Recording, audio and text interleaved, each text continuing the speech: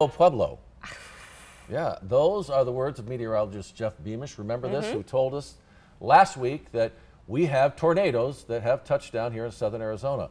And over the weekend, we were very close. Ooh. Take a look at this photo from Saturday. See, they're up there at the top? Yeah. In the center there, you're going to see a funnel cloud that was forming. Now, Mike Pendergast, a trained spotter for the National Weather Service, and he has sharp eyes, captured this photo above the skies near Vail.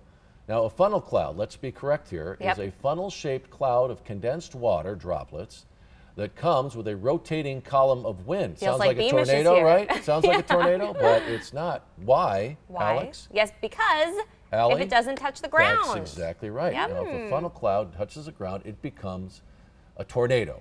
And according to Mr. Beamish, 21 tornadoes have touched down within a 30-mile radius of Tucson International Airport since 1950. And hopefully no more.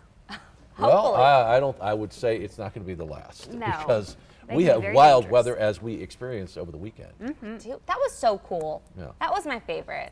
Again, I did nothing Saturday morning, and just I left the windows open, no AC. It's the smell that just. But Allie, it was this the first time you really experienced a monsoon storm? If you've seen these before, it's if you haven't lived in this area.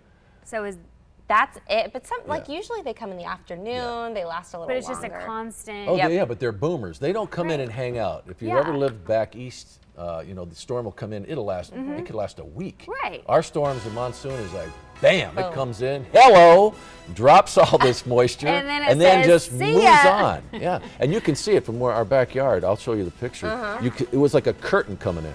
We'll be back. Stay with us.